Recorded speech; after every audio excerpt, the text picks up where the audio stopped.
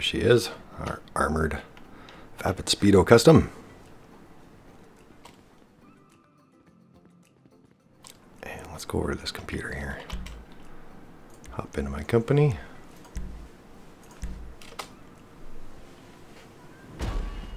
Dirty laundry cleanup. All kinds of dirty laundry around Los Santos. Needs cleaning every day. Alright. So, here's the problem. Sell all goods. You need to purchase the Mule Custom delivery vehicle from Warstock Cash and Carry Com in order to sell a shipment of this size. Problem that we're going to solve today. Alright. Hello there, everybody. Welcome back. I'm the Weston Sock. Welcome back for more Grand Theft Auto Online. And here we are down in basement level 1 of the Nightclub warehouse. And we've got enough stock that we can do a medium-sized sell. So I think we might do that. Yeah, let's have a quick look before we order our new Mule Custom and get right into that. So when it comes to selling goods inside your warehouse, your van, your Speedo Custom, can only carry up to 90 crates. So in order to sell any more than 90 crates, you need a bigger sell vehicle. And the two other sell vehicles that are available are the Mule Custom and the MTL Pounder Custom, as we're going to see. Now here's all the stuff I happen to have at the moment. Now, just so you guys know, you do not need a Mule Custom. You do not need the MTL Pounder. You can get by with just the van that comes free with the Nightclub. And you would just select these things and sell them.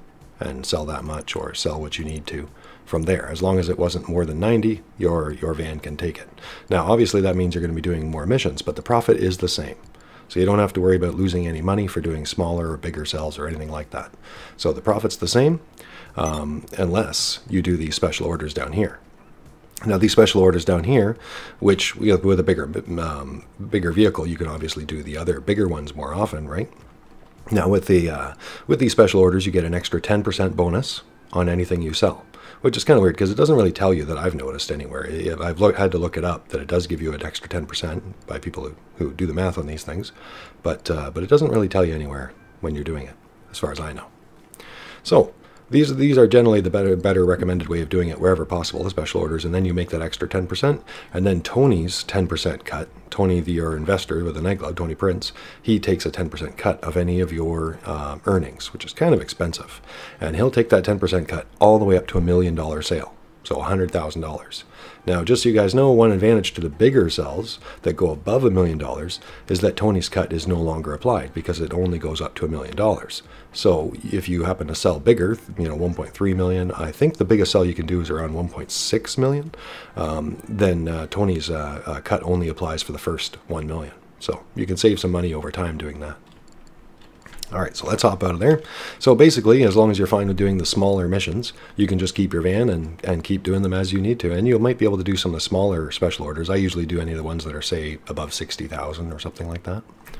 But if you want to get into the bigger cells, you need to get yourself the Mule Custom, and then for the largest cells, the MTL Pounder. So the Mule Custom can take 91 to 180 crates. We're going to go with the home screen. So the home screen is the easiest way to tell. Right here, we've got our total stock. So I've got 175 crates right now out of a possible 216. I'm going to buy the rest of the warehouses shortly. So that can be increased from there. But the part that matters is this part here, how much stock you have. So up to 90 will go in your van, and then from 91 to 180 will go in the Mule Custom. So we're going to get one of those. And then from there, from the 180 to 360, it goes in the MTL Pounder. Yeah, if you happen to have one available. So it looks like I'm just slightly... oh no, yeah, I'm just under the limit right now. So it's a good time for us to get our Mule Custom before it asks me for the MTL Pounder, like I just said. All right, so let's pop out of here. There we go. So you bring up your phone or any other means of internet, go to Warstock Cash and Carry, and this is where you find the sell vehicles if you want to get the upgraded ones. And there's the Pounder Custom, the large vehicle, and the Mule Custom, part of After Hours. Seats 4. So that's 2 in the cab, and you can have 2 people hanging on the outside, just so you know. It's a little bit more unprotected, but you can still carry 4 people. Mule Custom for $72,000. Now that's because I've got the trade price. Normally it's 90 only. It's still either way cheap though. It's $95,760. Yeah, $95,760. So that's what it normally costs. Once you've done 5 sell missions with your van or otherwise, then it brings it down to 72,000. So not much of a sale, not much of a discount for the trade price, but something. Great. Mule Custom. Abandon your prejudices. This is not a delivery truck. It's a blank canvas. Somewhere you can create a thundering juggernaut of modern urban warfare, spitting missiles, machine gun fire, proximity mines, and grenades at every turn, covered in near impregnable armor, the terrifying spearhead of your new business empire. Cup holders not included. Alright, so I'm going to buy it now. But like I said, you can keep just the van, or even just the van and the MTL Pounder for big sells. It's up to you guys. So some people, this is the least favorite of the sell vehicles. Generally, people speaking, a lot of people like the van, you know, being that you have to use these vehicles, there's not much choice, but a lot of people do like the van. And the MTL Pounder's mixed, but a lot of people like that. So this is the least favorite vehicle, just so you guys know. Used for the medium sales. Buy it now. All right. Delivered to our Nightclub garage shortly. Sold. All right. Perfect. So you don't need any parking for it, and that's another advantage. It just goes right under your nightclub. So you do need a nightclub, obviously, for the sell vehicles. And then it comes down here to B level, business level 1, basement level 1. Got enough stock here to make selling worthwhile, boss. Hey. All right.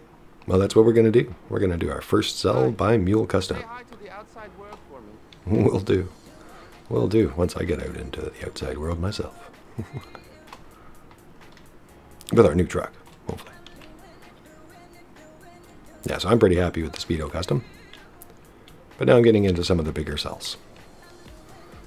Alright, so while we wait for that to appear, should be any moment now, I would also say that, you know, a little off topic, but, and I don't usually do this, you know, this is a little bit of an AFK tip, you know, away from keyboard. Some people like to leave their computer on and doing stuff and make money that way. And generally speaking, for Grand Theft Auto 5, I don't consider that a cheat or a glitch or anything like that, because you're running the game, you bought the game, you're you know, running it and all that stuff. If you're comfortable doing that and paying the power and all that stuff, I don't think it's really a cheat or anything. So, to me, anyway. But yeah, basically, with the nightclub here, you can always leave it running. And basically how you go AFK without being kicked out of the game is you can look on your security screens, which are many spots. Any of those computer screens let you look at the computers, the security screens. As well, you can also watch the DJ as well on those screens. And that will not kick you out from the game. Now, some people actually recommend going into a contact mission.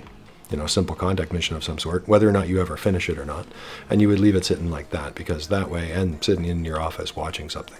That way you don't have to worry about any business, like any bills showing up while you're in the contact mission, and many other problems like that are eliminated. There we go.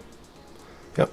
So some people might leave it like that for hours while they're watching a movie or something, or go to bed, and then they come back and find a whole bunch in their nightclub here, back to finishing that point. Now, I personally don't do that because I don't trust I don't trust leaving my guy here all by himself. But you know, there's nothing wrong with doing that. And I find I'm already online enough, you know, doing other things, and while you're doing that, the nightclub's making money anyway, so it's not a big deal. All right, more on that maybe on another video one day. So there she is, in stock. All right, so just so you guys know, like all the sell vehicles, at least at the current time, it's, despite all the armor that you're going to see, and like this van, it only takes 1 RPG. So basically it has no real armor protection. A single shot from an RPG will blow it up, the van, or this truck as well, and the MTL Pounder. But on the sell missions, when you're doing the sell missions for the nightclub, the armor is actually working during those missions and increased. And generally speaking, it takes a ton. I think this one's like something like 8 RPGs or more you can take, and this one's a lot more. I think it's 12, 16, I can't remember the ton for the other missions. It's hard to test because the only way to test it is during the sell missions, and you have to blow up your own stock to do it. So I don't know if I'm going to test that. We'll see. Yeah, but basically during the sell missions, they are heavily armored. Outside of that, when you're driving it around in a regular free roam, they are weak and vulnerable vehicles. That said, a lot of other vehicles, like this one, is comparable to weaponized Tampa, and the weaponized Tampa can only take 1 RPG too. So in many ways, this is a cheaper version of the weaponized Tampa that you can drive around, and it's about the same damage resistance as it would have. All right, guys, moving on. Mule Custom. Yeah, my Maibatsu Mule Custom commercial truck. Access the vehicle workshop. So I'm not going to bother taking it in stock. I'd suggest recommending and upgrading it for you guys, because it's for selling and making money, right? Armor plating. Light armor plating. Cool. Reinforced. Riot armor. Cool. Heavy armor plating. Alright, I think we're going to go with the heavy on this one again. So this armor doesn't really matter normally, but during the cell missions it does start to work. And these are different levels, so you do actually get increased resistance to RPGs and things like that as you go up. Another thing about this one is that this front scoop does actually help to clear some cars away. It's not as good as some other armored vehicles, but it does make a difference. It does crash through better than most vehicles, better than the regular Mule would. And having this front scoop on there does make it a little bit better, too, for pushing cars out of the way. So I'm going to get that. Yeah, there was an issue with the laying of the mines, but as far as I know, Rockstar's fixed that. But I'm not going to actually put mines for the horn in this one anyway. Just because I find I blow myself up sometimes. I use my horn too much. Race brakes, 35,000. Engine, level 4, 33,500. Alright, horn, standard. Truck horn. Let's hear the standard horn.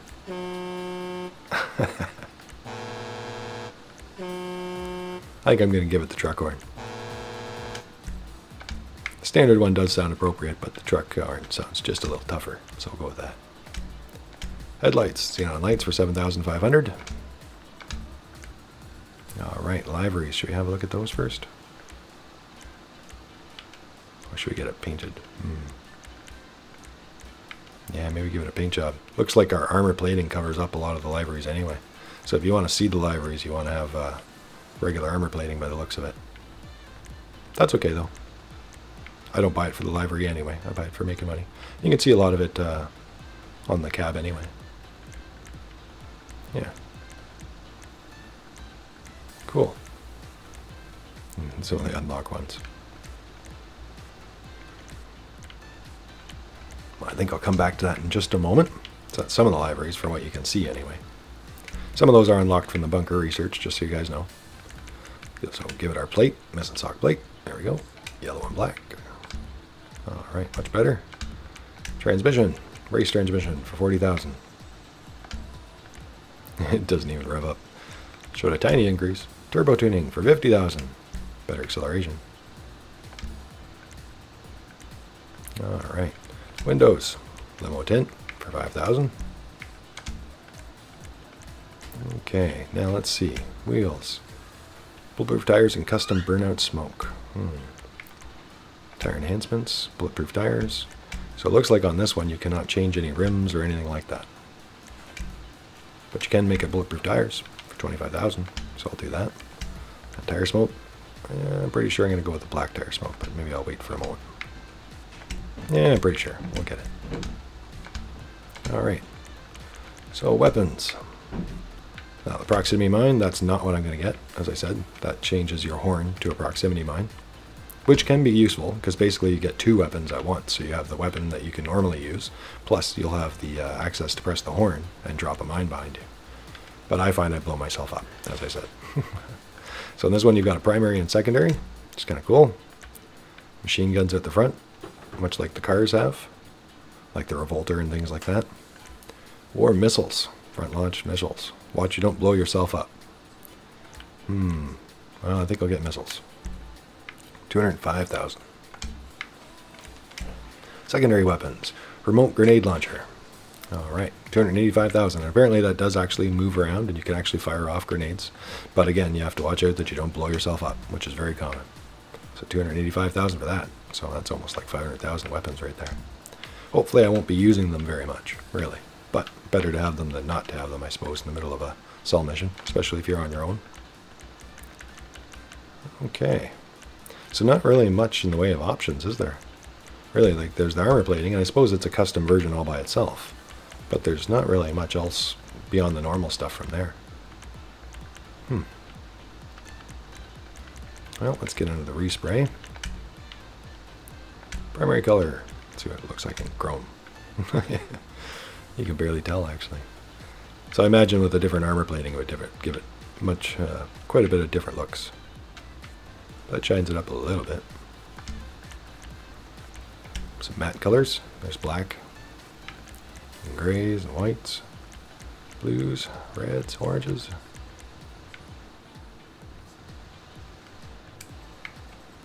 Yeah, they don't give us much in the way of views in this garage. Black's not bad.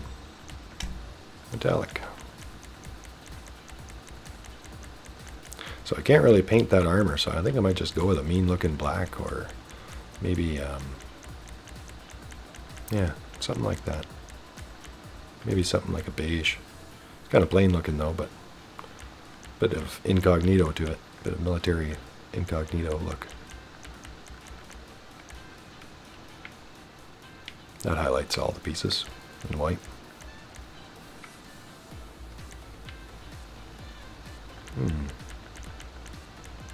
Yeah, maybe instead of the beige, we'll give it a little bit of color, and we'll go, or well, not color, but character.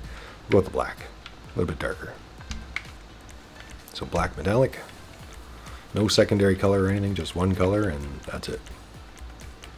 And the pearlescence does not seem to really affect the armor plating as I'd hoped.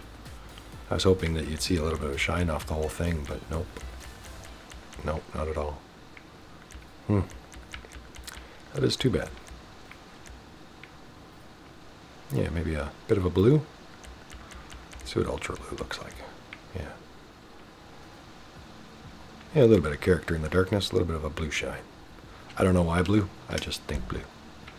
And ultra blue on the pearlescence just helps it to stand out, because there's really not a lot to see on this one. Now,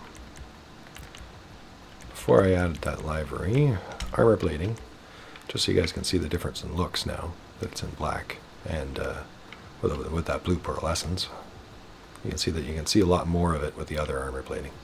So if you want a good look, you might want with the light or the reinforced. Otherwise, go with the heavy if you're thinking protected. And I think protected. You know, you're not really using it as a show mule anyway, right? Hopefully you're not taking this to car meets. So let's see. Library. I don't really need a library. That's just really wasted money. But I like things with a little character.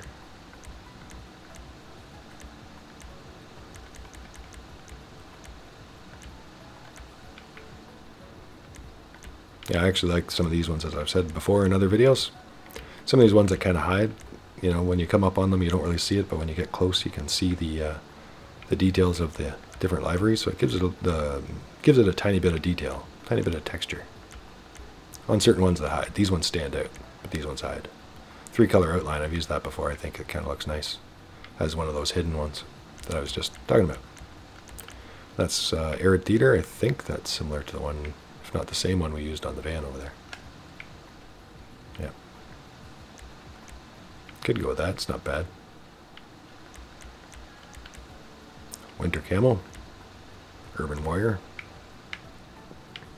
Nature Reserve. That's for if you've taken this on Jurassic Park trips. Naval Battle. Urban Geometric. I might go with that one again. I've used that somewhere else before too, maybe the APC. Coyote Geometric. Large Geometric. Naval. It's not bad. Desert.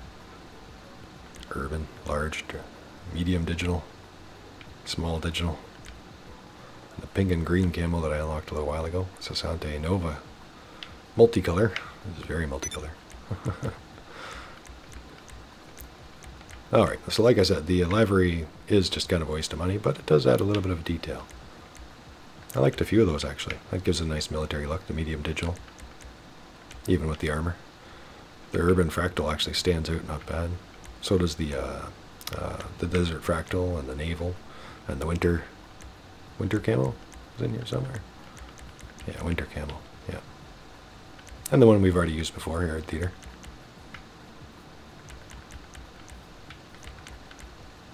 But I think I might go with something like that large geometric. Just because it has those little bolts in it. And the naval's tempting too. Yeah, but it has those little metallic looking bolts in it, so it kind of adds character to the rest of it. I know you can barely see them, but they're in the details of it. Maybe the Urban Warrior they show better. Little dots in the library.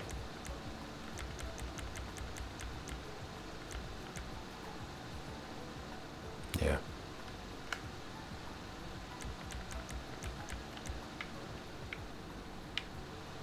do like the color on that one, though. Yeah, I think large geometric. A little bit of urban camo. 27,930. Okay. So, that is our livery. And I think we looked at the different armors. I think that's about it. I really wish I could change those, the wheel colors. It'd be nice if they at least let us color the wheels, right? But they do not. Yeah. No options for that. And the bulletproof tires, you'd think that'd be coming standard, but it did not. Another vehicle with dual tires, though. I still wish they'd give us those for pickup trucks, the double tires there. They are available. They are right here in this truck. So it'd be nice if we could ever get a truck with those kinds of options.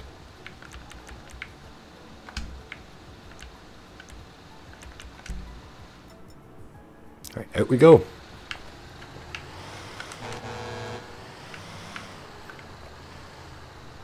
All right, there she is.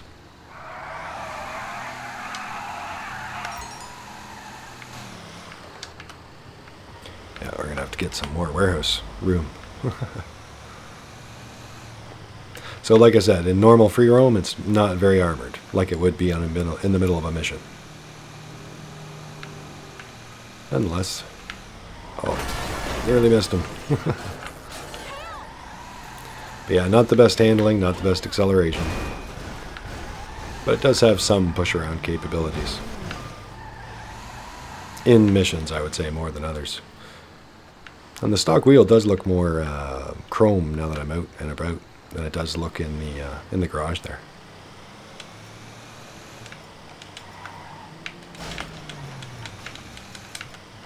Oh, I think I've seen it there. Oh, missiles. And somewhere in there should be my other one on there. Hopefully I can not blow myself up.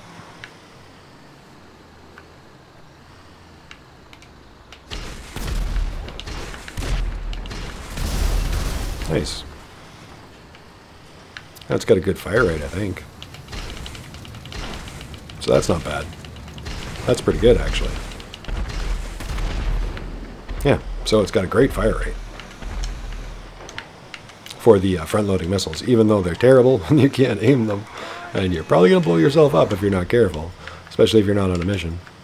But they are very useful in the sense of being able to fire many missiles fast at your enemies. Now, how do I access that grenade launcher?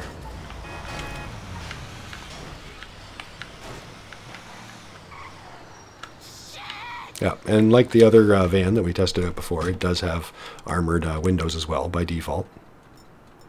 Well, let's just get a regular pistol in there, as you guys can see. So usually it takes about, it depends on the weapons and the ammunition used, but it usually can take about a half clip of assault rifle, so about 15 rounds, 2 or 3 from a sniper rifle. Yep, there. Once you see that crack, then it's gone.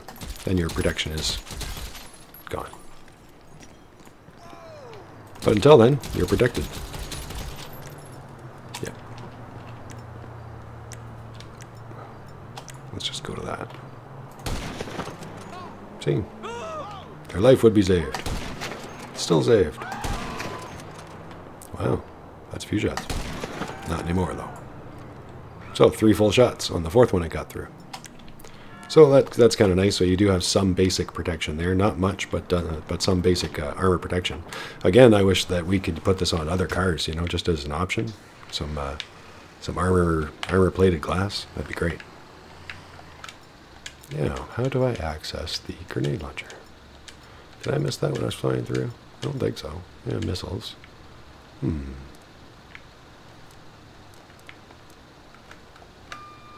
I'm going to have to watch. I'm going to probably find it and blow myself up.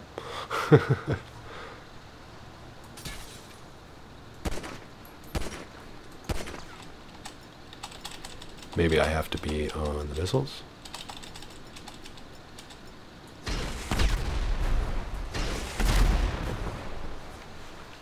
It probably told me when I pulled out.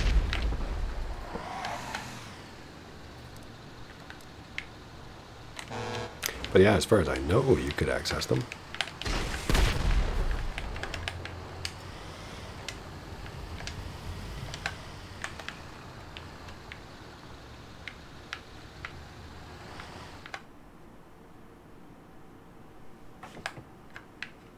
Very cool.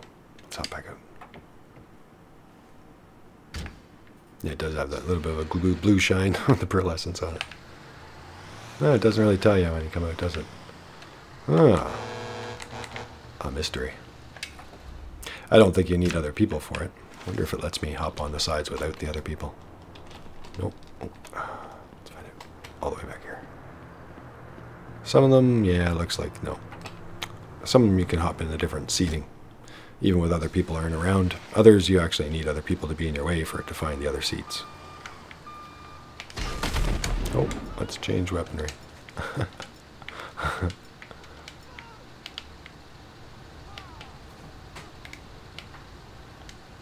Yeah, and these weapons, let me change views here to find out. These windows are usually destroyed from shooting from the inside, too. So let's find out if that's the case. Yeah, so you don't want to shoot from the inside or else the windows just pop right out. And you'll do that, too. So that armor protection only works from the outside in, not the other way. And I do not know how to access that grenade launcher. Alright guys, so yeah, so I just had a quick look up, and yeah, the grenade launcher doesn't fire without a passenger.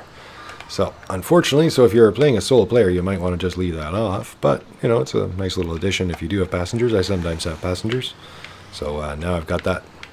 So apparently you do need a passenger to be able to use that grenade launcher. Let me know if you know a way around that, but that's what I've been reading.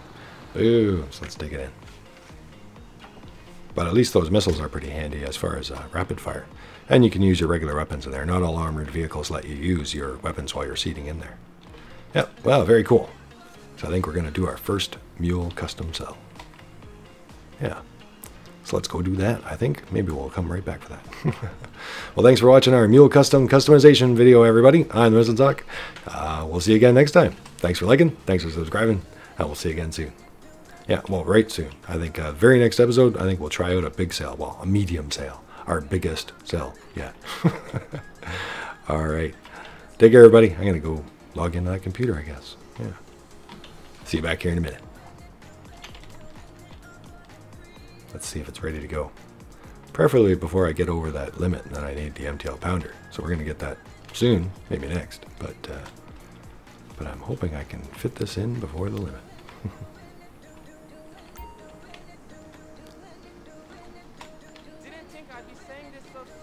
But we're almost full. Oh. Could use another floor. Yep, that's right. Well, let's get her done. Take care, everybody.